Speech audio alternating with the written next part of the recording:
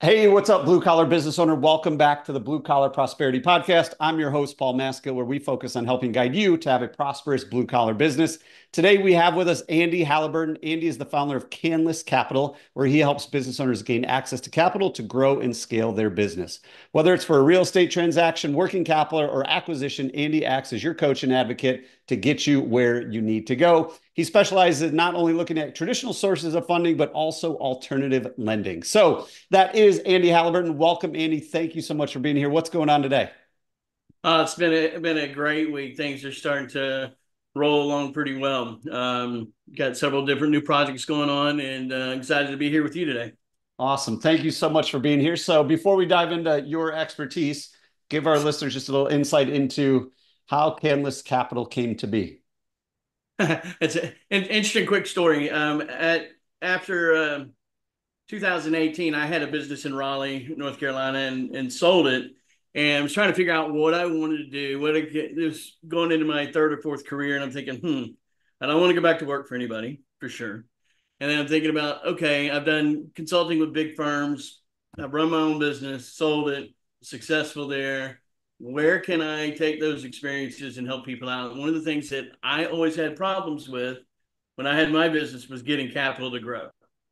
And so often I had to leverage seller financing, call a few friends. Hey, I need $50,000 for a year and a half. Can you lend it to me? Because even my bank, who knew I was profitable, said, no, we can't help you. So I started thinking about it, and I came across an opportunity to actually learn how to start your own capital company or lending organization. And I went through that training, and my wife thought it was a shiny object, but it's turned out to be a great experience because I've been able to help people with brand new startups, help people get out of bad situations and save their business. So we've been doing that for the last 4.5, 5 years now.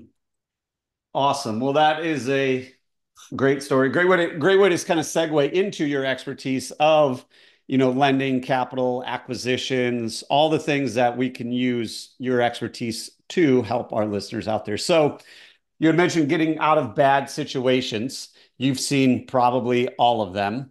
But what are some of the biggest mistakes from a financial standpoint that you see business owners making that maybe if they listen to you today, they can kind of avoid it before it becomes a bigger problem? I think there's so many people that start businesses by themselves and never reach out for help.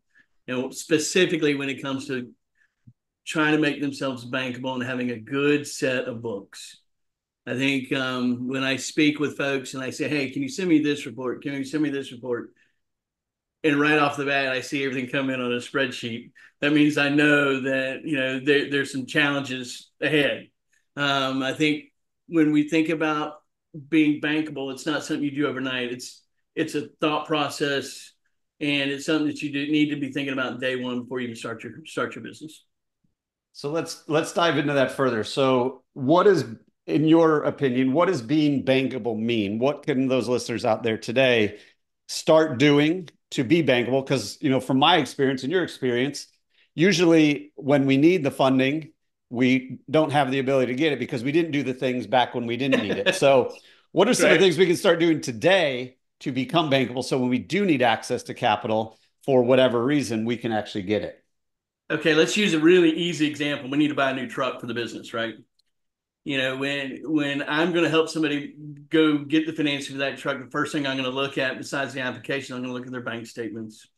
So many people don't carry a decent balance in their checking account, and whatever comes in goes right into their pocket. And I try to encourage people to have at least, excuse me, 3 to 6 months worth of cash on hand all the time for basic expenses. And what that allows me to do is when I go to the bank, I can say, look at their average daily balance. There's going to be no problem for them to handle this $1,000 a month truck payment. So I think that's where, especially if a business is heavy in cash, they tend not to, it tends not to get to the bank sometimes, it seems like. Yeah, I mean, I've seen it as well. Obviously, being their CFO of not having the cash in hand, I like to see 6 months just so we can sleep better at night. And then, like you said at the beginning, don't run your business off a spreadsheet. Use QuickBooks. Have a bookkeeper that knows your industry, knows your trade, so you can be bankable when it is time to be bankable. So you said obviously the next step. So now we're going to assume we're just going to go down this journey. Now we are bankable. They reach out to you and you said you're going to go to different banks. What makes kind of your offerings a little bit different? Because I'm guessing everybody out there that's listening went to their local bank thinking, hey, I need a line of credit, or hey, we got to go to acquire this business, or hey, we want to buy some equipment. And the bank's like, no, not interested. What is your process when you're going to banks and the other areas of actually accessing capital? I think one of the first things I can do when I can help somebody is I take it off their plate so they can focus on their company and their day job. Because I try to get to know whether it's a regional bank or national bank, I really try to understand their appetites. So rather than the owner of the business going to 6, 7 different banks and kind of getting deflated because these particular banks aren't interested in whatever the project is, I kind of have an idea of where I can place this before we even get started, but just based on my relationships there.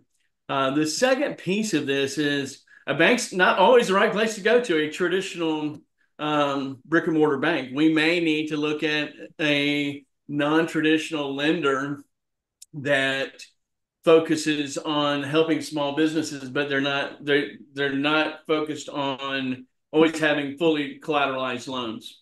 Because very often the local bank's going to want to make sure it's 100%, capitalized or underwritten that way to reduce their risk. So I've got other avenues, whether it's unsecured lending, non-bank lenders, things that most people aren't familiar with. And it's not the same things that you see online or where you get the phone call, hey, you've been pre-approved for, $100,000, call us. It's not those, because those tend to be bad scenarios. Gotcha. That makes sense. And I know, a lot of people that listen to the show, especially in the last 3 to 4 years, growth through acquisition, I think, has really taken off. Private equities jumped into the blue collar space. They're buying up HVAC, plumbing, electrical, roofing, whatever they can get their hands on.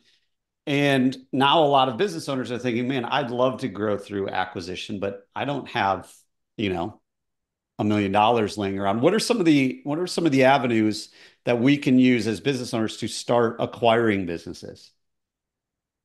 Well, probably the one that sticks out easily is the SBA. There are programs within the SBA that will allow you to expand, and you may not even need to come out of pocket at all. Or I've done acquisitions leveraging that SBA, typically the 7A product. This is the most common, where we actually are getting money back at closing for working capital, just as this person's trying to expand. Typically, where you can do stuff like that is if you're staying within the same industry or a very similar industry. The other piece of this, especially when you're thinking about, trades organizations, if whoever they're buying out, maybe there's a key person in that organization that has the experience, has the license, that might make it easier, more attractive to the bank to bring that person as a minority owner. Not necessarily, 25 or 30%, it might be 10%. But open up the idea to think about, is it always just what I'm doing and by myself, but think outside the box, understand what programs are out there, and then can I use other people to help me out to get there?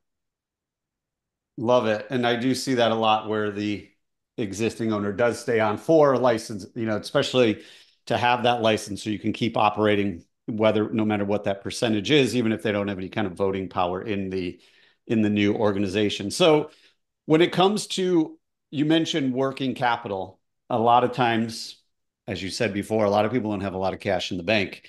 What are some ways to access working capital?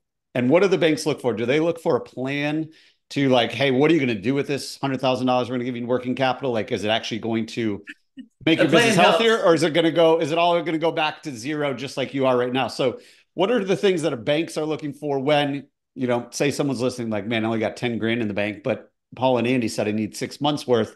I could really use some working capital. What are the things banks are looking in order to even, kind of entertain that idea of giving out that working capital? Well, it kind of reminds me when I asked my dad for money. He goes, "What's it for?" When you go to the bank or go to a lender, you need to have a well thought out plan. okay, hey, I need $100,000, and you need to be able to have the storyline of saying, what are we going to do with this $100,000, and how much is that $100,000 going to help me generate in the next 2 years? Because it's okay, it's one thing to say, hey, I need 100 grand just in working capital, but if you don't have a plan to leverage those dollars and actually make your business grow, the bank's not going to be interested in that. They want to understand there's going to be a return on investment, not only for them, but for you, so you can make your payments back and secure the loan. Now, there's the idea of loan versus line of credit, which is two separate things. The lines of credit are a little bit more difficult to get these days compared to where they were 5 years ago. Gotcha. So I think that's a good segue into current market conditions. So it's August 2024, we're recording this. What are you seeing in the markets as far as access to capital, interest rates? Obviously, when we're going, if we're going to acquire a business, it was a lot easier when the rates were a lot lower because of, the debt, how are we going to cover the debt, plus pay all the bills and all that kind of stuff. What are you seeing in the markets as far as, access to capital, interest rates, trending? Where is this thing going? Well, that's $1 million question, right? Well, we've seen interest rates, I guess, over the last 2 or 3 years go up, about 11 times, I think, in the last couple of years. And I've watched people, get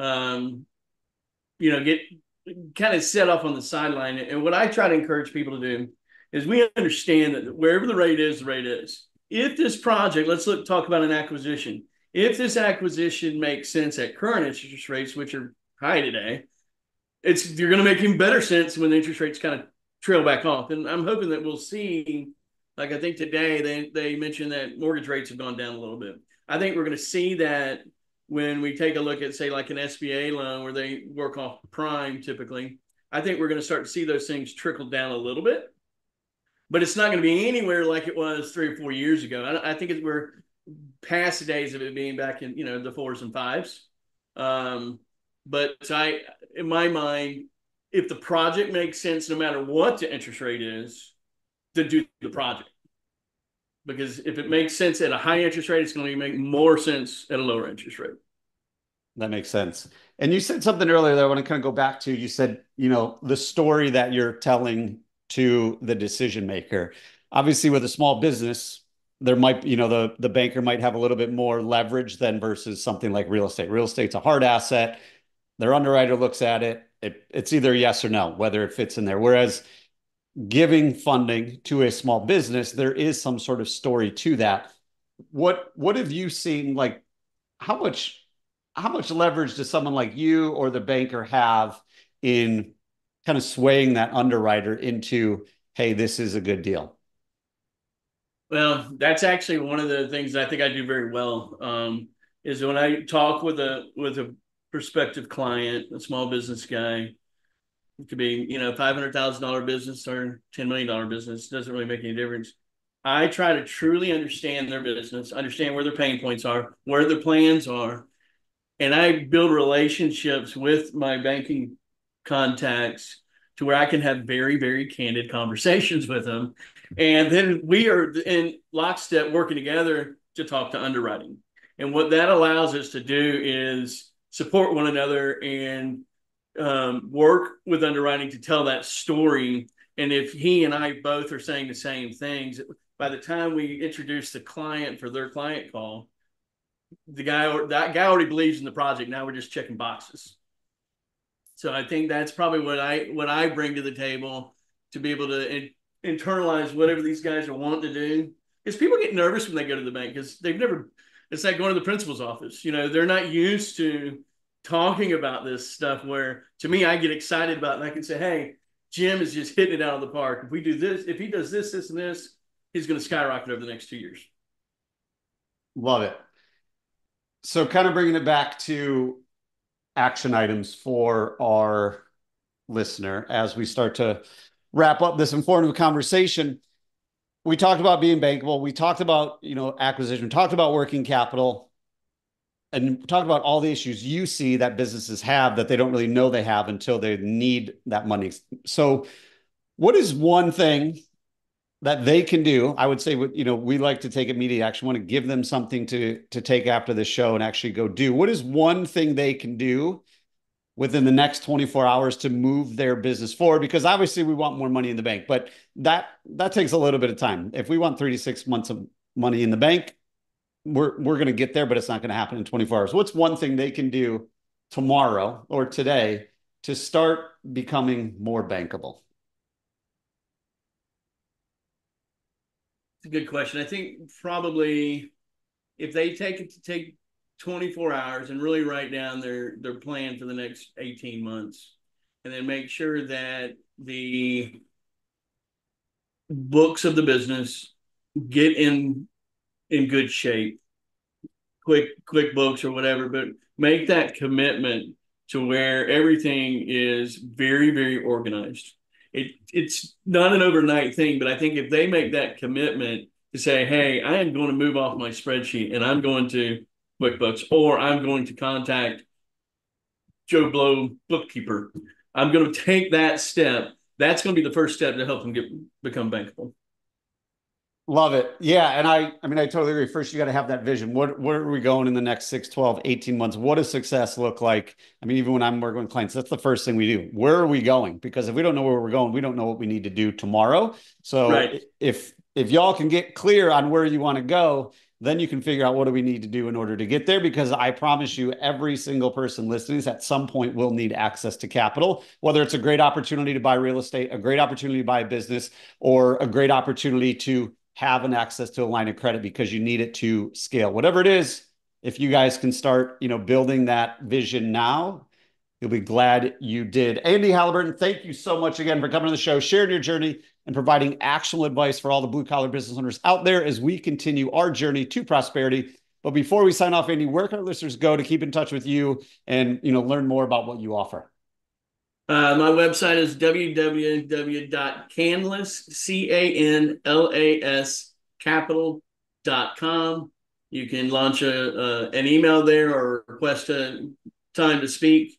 My email address is, of course, andy@canlascapital.com.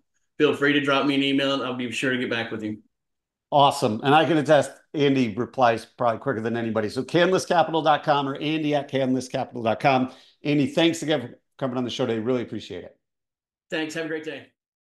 And before you head out, if you are ready to have a business that produces consistent positive cash flow so that you can have a financially healthy business and achieve your personal goals, let's make it happen. Head on over to thebluecollaradvisors.com/call to book a free financial assessment of your business.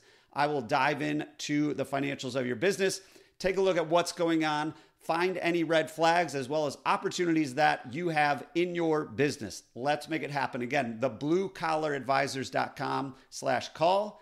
Until next time, remember, what got you here won't get you there. If you're ready for different results, it's time to start doing things differently.